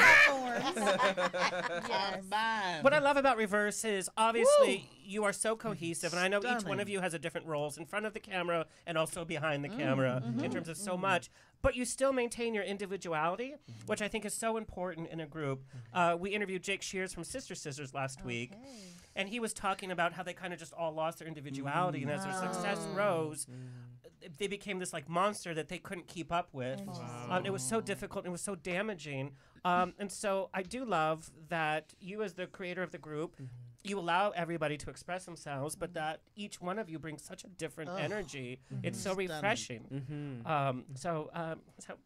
I love that. That was the goal. The goal was always to have a group where there was individuals that the audience can pick somebody out that they can identify or relate to or gravitate towards. And in order to do that, you have to have everybody shine. And so that's why. And I will say, like, Justice is a fantastic, like, creative director because we've been together for 10 years. He knows us so well that, like, a lot of times he'll be like, I wrote this song at 3 o'clock in the morning. It's like the whole song is done. And he's like, here's your verse. And then he like reads it or he performs it for me. And I'm like, that is my verse. That is is my verse. exactly my verse. Yes. Like he knows us so well. And he always like will do his best to he knows exactly how do I make you shine? What's going to make you sound and look the very best? That's what I'm giving you. Well, that's great. Yeah. Well, I just love you as lead rapper. I saw one of your TikToks. You have like a journal and you're just kind of like writing words and like you're like, this is my daily life. It's like, you're really, like, It's constantly playing in my head. Music is always in my head. Yes. Wow. Monroe, I want to talk about another thing that another theme that happens during Pride. On your social media, you talk about body positivity. You show us your curves, which is so important. What was your experience growing up? I know you studied ballet, you studied modern dance, and the dance world is so focused on a certain body type. Yes. And so I don't know what your experience like that was. And also, again, coming out and having the courage to be like, you know, this is my body, and I'm proud of it, and I'm going to show you it, which, you know, that's difficult. It's hard. No, for real. I mean, growing up, I never had anybody to look up to and be like, that looks exactly like me. I never did. I always had, you know, the Mariah Careys, the Britney Spears, the Christina Aguileras, and, you know, they were one image. Right. And in my mind, I was like, I have to look like that to be successful. And I've been in the industry for a really long time. And I started off when I was young, of course, and every audition room that I would go to, it's like, you're so talented. You are everything we're looking for, but you just need to lose a little bit of weight. And I remember going home and like I'll never forget this. I did a casting for Disney, and the guy was like, yeah, you know, you're great, fantastic, you're gonna fit this role. You know, we just need you to lose a couple more pounds so that you can, you know, fit into the clothes that the people want you to fit in, and like for the characters and all that stuff. And the roles that I was going for, I was never the lead role because a big girl can't be a star. I was always the funny best friend. I was always the side character. But even then, you had to be a certain type of big girl. You were never just a big girl. You had to be the thin big girl. Like, what the hell is that? like the Ethel Mertz. Like, she wasn't a big girl, but she was the big girl. It messes with your head. It messes with your head. So, you know, I remember going in the car with my mom, and I'm like, you know, Mom, this is what they're saying. She's like, it's okay. You know, if you want me to help you, like, if this is what you want, then I'll help you. But you also don't have to change who you are to be that. And I remember when Justice had called me up to be a part of rIVerse, I was in the car getting ready to go to a club. And he had called me and he was like, hey. And I was like, hey. And he was like, so I have to ask you something. I was like, He's like, would you like to be a part of rIVerse? And before he even said rIVerse, I was like, yes, absolutely. So I remember after, like, we had our kiki and I was like, yeah, I'm part of rIVerse, boops. And I closed the phone and I was like, uh-oh. Now I'm going to be in front of everybody. Like, everyone's going to look at me. And that was my fear. My fear that everyone was going to look at me and judge me because I wasn't skinny like Britney Spears. I wasn't skinny like Christina Aguilera. I wasn't skinny like Mariah Carey. I was me.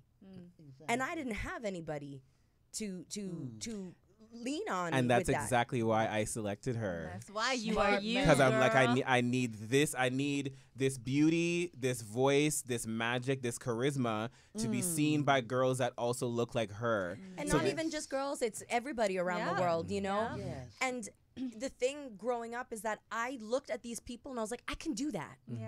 I can sing just like them. You know? And it would hurt me because I didn't have anything like that, right? So when I was part of rIVerse, that was my coming out. That was my coming out of who I was. I was like, I'm going to stand in the front and I'm going to open my mouth and I'm going to sing and everyone's going to watch me and everyone's going to listen, you know? And there was one part in High School Musical where, and this is another triggering thing of, you know, being a plus size, you know, thick woman in the industry, is I was only good enough in High School Musical for part of it, was my voice. No tea, no shade, but I was Gabriella's voice for the first run. Wow. So when Gabriella was with Troy, I was like, na na na na, yeah, in the back. In the back. You are the music in me. In the back. And she's like, and no one saw this beautiful face. No, and the thing is, another thing is, we were outside and we're signing autographs with everybody and all the girls and all the little boys and You parents. have such a beautiful voice. Beautiful voice. we love you and so she much. said, thank you. No, she didn't. She did. And I was there. I'm going to call her right now. And I was in the back just like, But that was you. that was me. So my whole life, I kind of always been behind the scenes of like, that's the girl with the voice, but we're gonna keep her in the back because, you know, she's not that skinny girl that we need. But the look. And you know what? I'm sorry, but I am the look. Yes, you are. Yes, right. you are. I am the look. And the talent. The moment. And not to mention, every artist you mentioned, from Britney Spears, Christina, and Mariah Carey, have all talked about their severe body issues that plague with their psyche, that have had some part with their mental health. Absolutely. Absolutely. It's still a struggle for me today. I'm not like, I'm perfect. But like, I have my moments where like, I'm like, oh my gosh, I ate so much the other day. And it's this obsession that we as humans have with perfection that is so mentally draining. Totally. So mentally draining.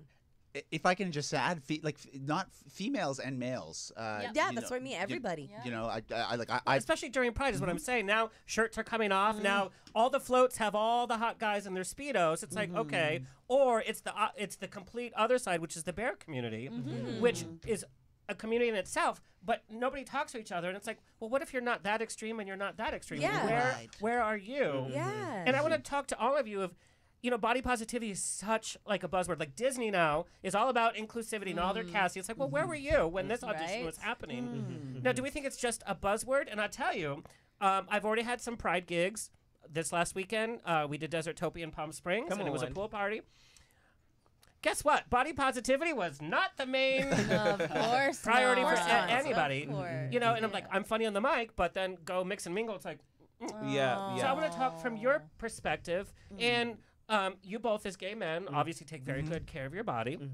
So what is the perspective of, do you think body positivity is truly happening, or it's a buzzword that's in the media, but is it happening on the ground level? Well, from my personal experience, when I'm posting a picture, because I've undergone a transformation which has aligned with my sobriety. It's been a big part of that, and I suffered from bulimia for many years of my high school and university years. So the pressure of the body image that I thought I needed, it had its impact on my life. But to the point of the story that I'm sharing is that when I post a picture or want to post a picture today on Instagram, for instance, that is, let's say, where I might be shirtless, I'm sometimes hesitant because it's like, how will that be perceived in terms of like body positivity, or is he embracing and appreciating kind of one form of image, which is my own, and I want to share it.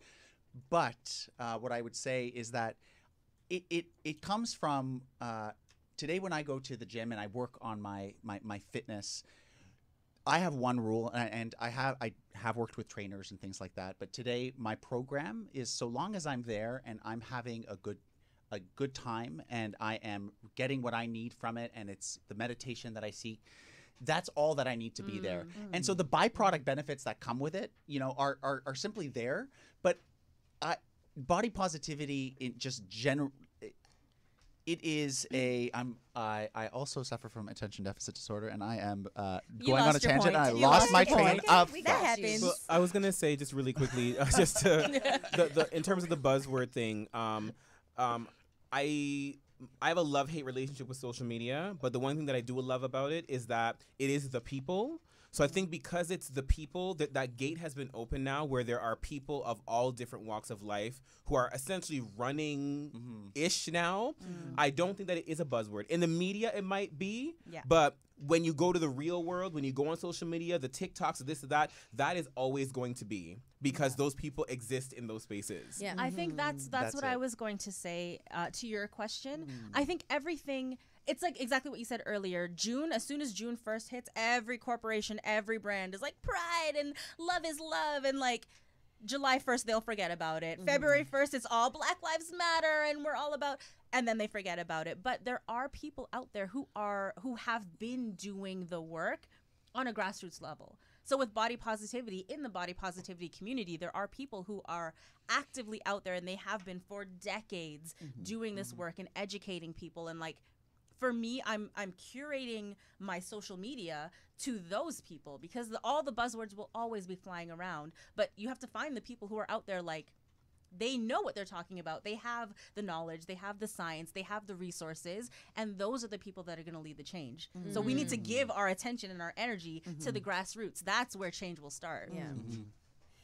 Well, and Monroe, also, when you say, you know, you use hashtags like body positive, plus size model, and then the focus is totally on your body, and that gets tiring too. Just like when you're a gay singer, or you're a gay group, or you're a gay MC, it's like, wait a minute, I'm so much stop more. talking about it? Yeah. So it's a double-edged sword that Hollywood is now talking about. Oh, you know, we've hired this model or this performance. Like, okay, let's get past it.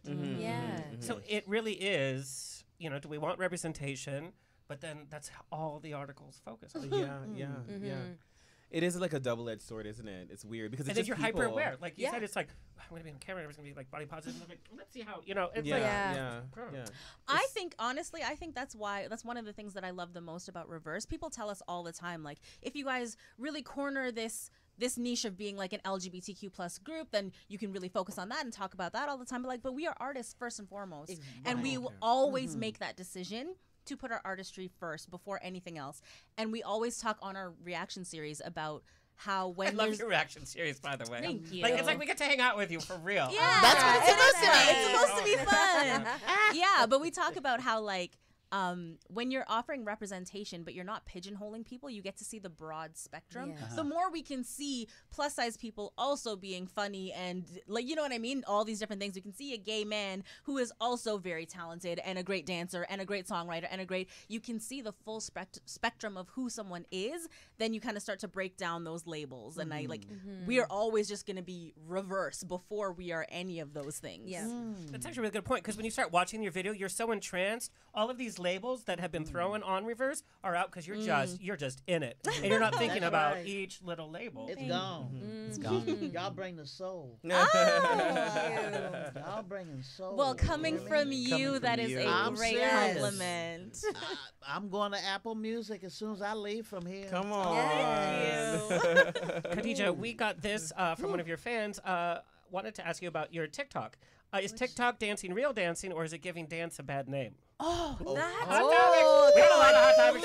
topics. I can talk about this all day. I really feel like 2 minutes. I can talk about this for 1 minute exactly. I think TikTok is so underrated. It's a different art form in the same way that, like, whatever, I don't know, movies came out and then people who were doing like radio shows were like, what is this? Or you know what I mean? Or podcasts, and people are like, it's so underrated. It's a very different art form, but it is something. Not everybody could be a TikTok dancer. Yeah. The dance styles are different, but there's something that's very unique about it, and you have to have a certain quality to be able to engage with people and catch them in 15 seconds or less, or whatever. Like, I think TikTok dancers need a lot more credit than they get. There is this battle. We've had people that are professional dancers that have been on reality TV, and they're like, TikTok dancing is following steps. It's not dancing. And it's also having a lot of TikTok dancers show up to auditions. Yeah. And they're like not prepared for the audition. Poor thing. So I'm like, well, then why don't you make TikToks about the audition process? Well, you know what, though? If we could apply the same kind of thoughts of evolution and just openness and open-mindedness and such, I think there's some takeaways that, you know, we've talked about just in our chats today that we can apply to that too. I mean, everything is always ever-changing, and there's space for everybody, and there's no, you know, singular right or wrong way to do things. As Khadija mentioned, it's just a way. Yeah. Don't send a TikTok dancer to an advanced hip hop class. Not a good look, but let them have their space and let them shine there.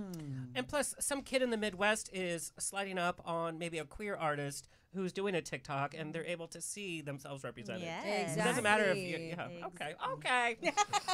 Still haven't gotten TikTok. I'm fighting it. You gotta get on it. Just What got would I there. do? I got there, but I'm also barely hanging on. Yeah. That's the last. I've been left behind. Yeah, TikTok is all right. Tony, do we have time for one more hot topic? One more. Okay. I really want to know your perspective, and your perspective, Pepper, as well. You all coming from a different nation, which is not so far, but it is so far in my mind in terms of how advanced everybody is up there. That's right. During COVID, here in LA, across the nation, we had BLM protests. It was extremely divisive, even in terms of our own LGBTQ community, where we suddenly found out people that were our best friends were not so inclusive as we profess to be. Perpetuated? No. Profess to be. Profess. Yes. Yeah. You're the word nerd. I know. Yeah, she's like, I was like, yeah. So I want to talk about what your experience is in Canada in terms of any type of phobia. And also levels of racism. And also, Pepper, I want you to talk about, you've been in the industry for a while. Yes. As a black woman. And we know, you know, hearing about somebody singing for somebody else is not new. Right. Especially for a black woman. So I want to know about this, and I think this is an important topic to end on, to make us motivated for get through Pride, but for the next year, so that next Pride we're having a different conversation. Yes. Okay, so come on, Canadians, tell me what's up north. Oh, that is This is tough. That's a big This is a one. tough It one. is, Yeah. and I think everybody has an idea that Canada is much more inclusive and much more open-minded and much more accepting. Utopia. Which, in a lot of ways, we are very grateful to live in Canada because there are a lot of things that, like, coming here, many of my friends and family were like, be careful. Like, you're going to the States, like, just But please it's a very be real careful. thing. It's real. Yeah. Yeah. But there is also very much a lot of bigotry in Canada. But it's just quieter. It's just like behind closed doors, behind the curtain. At a public thing, we're all honoring everybody, but then when it comes to giving opportunities or to acknowledgement or to people facing actual discrimination, and then it just gets brushed aside. Like, that happens every day in Canada. That's how the U.S. was 6 years ago. Wow. Where everything was kind of quiet, and we saw what happened. Yes. Donald Trump. Yep. I can't even believe I said it. Sorry. Yeah. Well, people think Canada. Just to comment on that, we often hear that. As a Canadian, I often hear the comment, "Well, Canadians are so polite or so kind," and that just speaks to that because it's what I appreciate about Americans, and I actually learned this going to like 12-step meetings here in the States. In all of the times I've been here, That must be an interesting. y'all are loud. Y'all are like just talking over each But other. we have donuts at our meetings. We do not. It was, just there's elements of that are, things are brought forward or expressed upfront. There's less of a smile here and kind of a thought there that's not shared. And that's where the kind of Canadian politeness maybe does us a just as a Disservice. It's kind of scary to not, they say the devil you know is better than the devil you don't. Yes. That's yes. And that's really all I wanted to share. But you're absolutely right in terms of the experience of that. What comes to mind is the imagery of Harry Potter. I know it's like so far out there, but the Death Eaters That's another kind of hot topic. The Death Eaters yes. kind of taking off their masks and exposing their true selves, because through all of that politeness and kindness that we might have in Canada, there was a lot that surprised me, and I just had not, because it was never spoken, and and sometimes we just proceed with our lives, and so that's kind of one of the things that the politeness masked quite literally. I'll just give you a really short example. Walking into any business for me, I am always watched by security. It does not matter what business I go into. I will always feel a body and there's somebody following me. And I always have to fight myself from saying, I'm not stealing anything, but it happens all the time. Yeah. So that's just an example of the fact that it does exist in Canada. And even in the entertainment industry, which is where I've lived my whole life, it is so rampant. It is so rampant. Entertainment industry is not a safe space. Oh no, not at all. But colorism also is another thing. Like it's not just racism, but black people and skin shades, and that's right. It's that is a whole other bag of bull crap that could be a whole episode in itself. Exactly. But I'll leave it there. Yeah. Well, like here in LA, we think that we're such a melting pot used to be the term for us, which is probably not the best term. It's like we don't want to melt. We want to be part of something like rIVerse, but still maintain your individuality. Yeah. But I think representation is totally different. And this was a very dangerous time for many in your community. And I think a lot of gay men in West Hollywood didn't know how to support the black community. Some of us didn't want to. And I remember when the drag queens in the 80s were being refused to go into gay clubs. They didn't want them.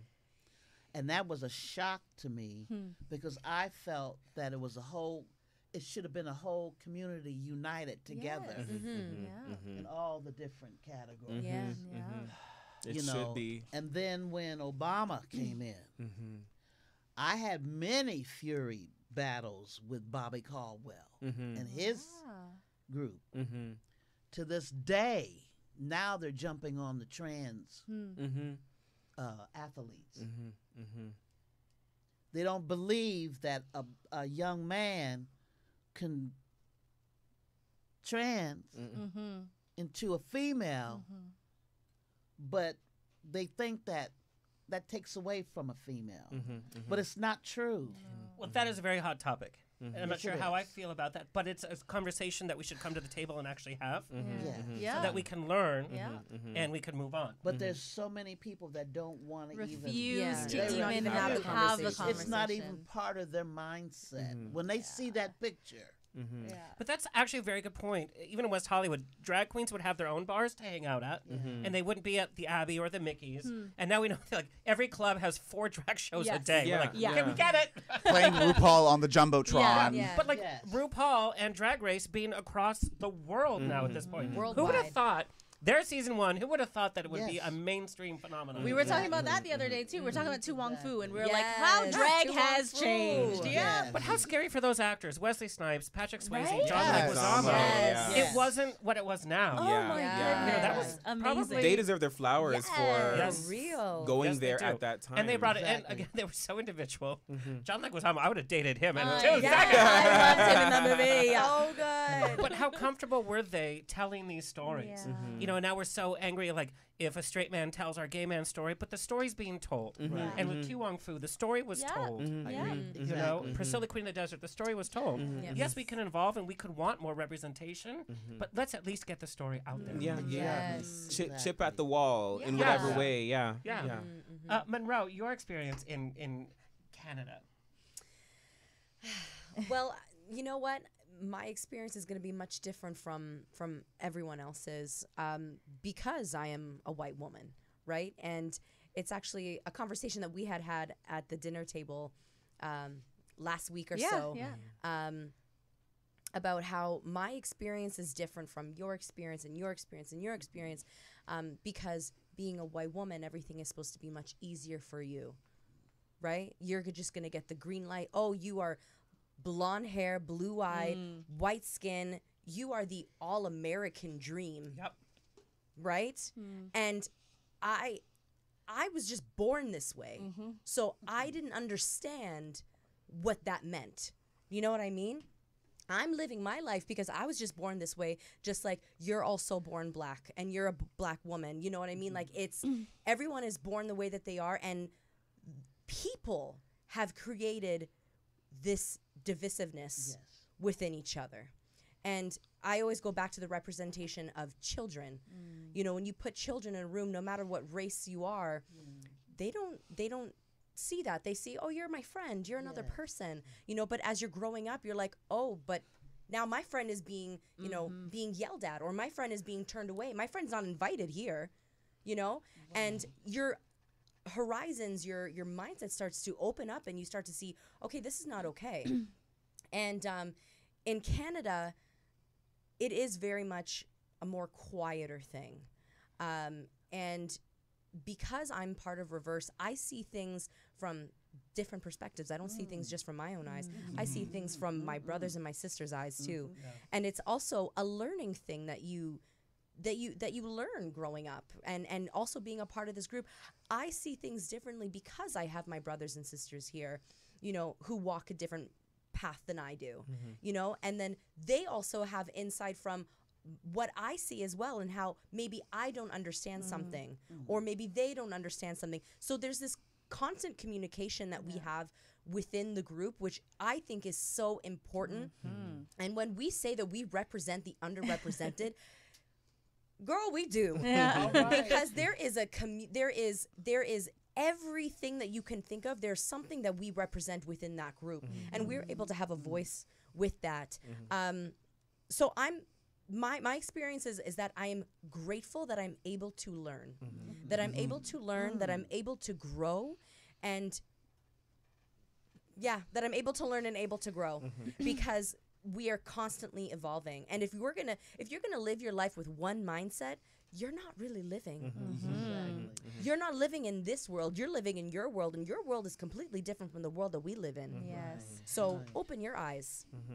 Well, and what rIVerse has proven is your family can be your friends, can be the team that you align yourself with. Absolutely. You guys have been through ups and downs. Oh, wow. You've been through challenges in life, many Trials and challenges. tribulations. And here you are, and you have a safe space. Where have you been all my life? We're here now. We're here Pepper, now. if you don't dive in that goddamn pool. Where have y'all been all my life? We're here now, boy. So much. Oh my Collaboration. Yes. Are we gonna go to a ranch and disappear and never come back? And just fall in love and like. We done moved past that, baby. We're up the hill now. Oh, We're going come uphill. on. We're that We should shining do- beacon on we the should do hill. a dinner night at the ranch where we all put our phones away. We just hang out and talk. I would love that. Oh, Oh my y'all- gosh, that'll be so much That is our fun. dream. Y'all come back. Yes. Yeah. You, Maestro. farm? You, boo, not the farm. Up the hill. Up the hill. Yes. Yeah. Tony. You know, us in Okay. West We're Hollywood, doing we're it. like, We're doing it. Pasadena? Do I need a passport? Well, we're relocating here. I mean, we're moving here is part of. We're not just here for a month and then it's goodbye, so long, and see you maybe next year We'll or be something. back. Like that. We'll be back frequently. I mean, this is where our business happens, You and so have to, because y'all talented. absolutely. thank There's you. no way Yeah. in hell that you need to keep that on the shelf up on that border. We are global citizens, and we are bringing And your our message fans to are the awesome. world. Very- This is So, awesome. yeah. All right, well, we have to wrap up. As sad as that is, if we can just go down the line, tell people where you want them to find you and follow you, Khadija. You can find rIVerse collectively at rIVerse Live, RIVERSE Live on all social media platforms. And when you go there, then you can find each of our individual accounts as well. So follow us. I do a lot of dancing. This one's always shirtless, and he looks great. You guys can follow. Yes. Those pants from that virtual should have their OnlyFans. is all Come I'm saying. on. Okay. Come on. Yes. Je m'appelle. Well, sorry. No, give your individual too. Okay, so then my And individual your one TikTok, is... because you gotta check it out. Yes, my individual one is Khadija.rIVerse. So KHADIJA.rIVerse, RIVERSE. Yes, mama. My name is Justice. You can follow me at rIVerse Live, RIVERSE Live, and that's the case across all social media. And personally, you can follow me on my personal Instagram account at dizzy.reverse, DIZZY.reverse, RIVERSE. Bam! What was the transition from? Yeah. It was my British. Oh, the name. name. Oh, okay. So let me condense because I know we have to wrap. Wow. I know we have to wrap it up. So, Diz was a nickname that I was given as a child, but what it morphed into was the hard shell that I thought I had to become as a hyper-masculine man to make it in this industry. Diz took on that form, and Justice was me breaking that down and becoming more of myself, and the version of me now that taps into my divine feminine and my beautiful masculine. That's what Justice is now today. Oh, Yes. nice. And I'm an activist, so fight for justice for Exactly. all beautiful humans on this planet. Period. Yeah. Yes. Yep. Pepper. Darling, you can find me on Facebook. Girl, Yes. It was the Oh, way you she got- said it. we gotta crank this up. I'm still. Going on Facebook just for you. I have. You know what, darling? Now I want to learn TikTok. Come on, Yes. TikTok. Come on. You Yes. I will.